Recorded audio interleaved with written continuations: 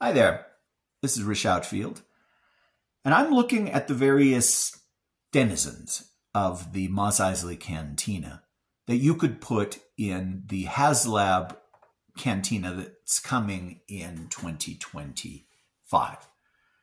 And just at random, let's grab Walrus Man.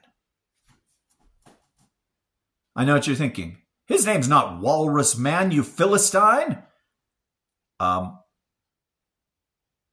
Yes, he is. This is the Kenner 1978 Walrus Man, a mainstay in any Star Wars cantina. I believe they did make a cantina playset around the time that this guy was new on shelves, and maybe it came with this guy. Who knows? I don't have a lot of these Kenner guys. I never had Walrus Man as a child. My friends did. And so I did get Ponda Baba, which is what they call Walrus Man today. Now, this is a 1996, 97 Hasbro figure from Power of the Force 2. It's funny that just every time I move them in front of my face, the video gets better. Wouldn't you agree? This is not a rare figure at all. They mass-produced these Kenner, these Hasbro Power of the Force 2 guys. But what's weird is I was looking through my box and I found another Ponda Baba. And if you look, these two guys are identical. But this one has bendy knees, whereas this one doesn't. So this one has 3 more points of articulation. 2 more points of articulation. This one has 6 points, and this one has 8. But for a bar, bendy knees is super important. You know? Wouldn't you agree? No, I'm waiting for you to agree. But although I don't believe Ponda Baba was ever sitting, so it's okay if you disagree. Let's mature. Let's evolve as Star Wars fans. And if somebody doesn't like something, forgive them. Just move on. More importantly, if somebody does like something, forgive them and move on.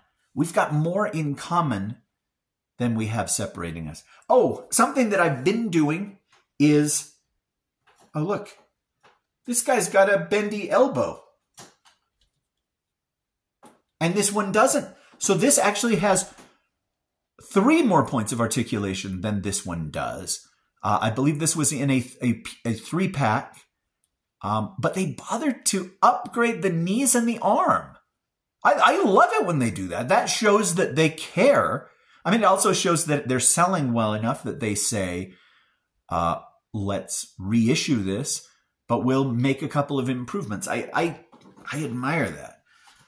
Well, something that I got to get a better chair. Something that I've been doing is I've been looking things up on eBay to see what it would cost you to get one of these. And so first up, this is it says 1997 Ponda Baba. And yeah, in the reflection, it looks like $23.18, but it's really $3.18 that it's sold for $3.45 shipping.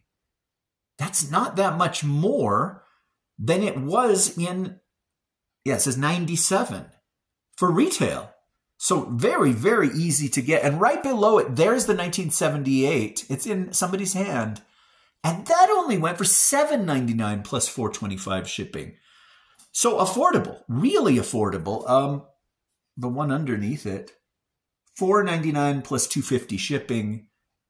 That's not bad. Plus that one has guns, and it looks like the one before it did not. So these guys can be gotten for cheap. There is, however, a vintage collection Ponda Baba. And vintage collection was the end-all be-all that Hasbro made, where the figures are hyper-articulated.